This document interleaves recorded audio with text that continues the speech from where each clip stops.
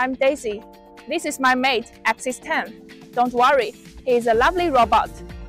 AXIS10 is fully motorized, which means you can search, aim to and follow a prism easily in his range.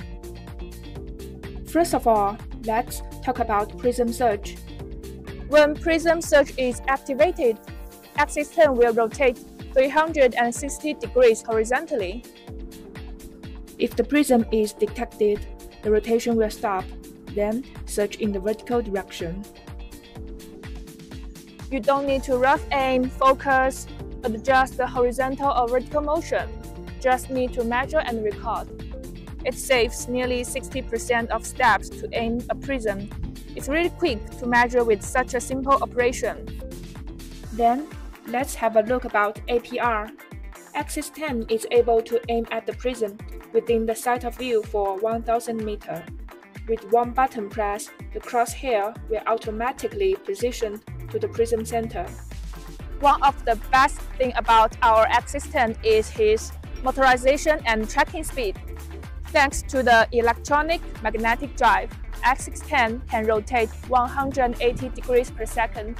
It's very smooth and quiet. There's no need to stand around or wait when collecting points or staking out. The other best thing about AXIS10 is its one-man survey system, controlled by the really easy-to-use software on your tablet. Even you are 600 meters away from your AXIS10. It's really nice and clear with icons, sliding from the left to have some shortcuts like open the laser pointer, guide light, laser plummet, change the settings, or give some commands to control your AXIS10. Click PS here to start Prism Search. Click APR to start Auto Prism Recognition. The joystick allows to manually control the equipment. How do we add a new point? Click Distance. Very easy, right?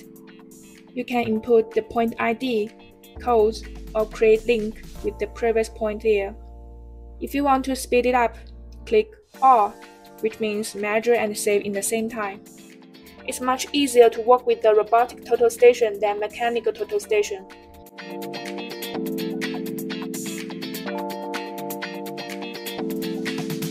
Okay, almost to the end of this video. If you want to know more about our robotic total station, visit our official website. Keep in touch and see you next time.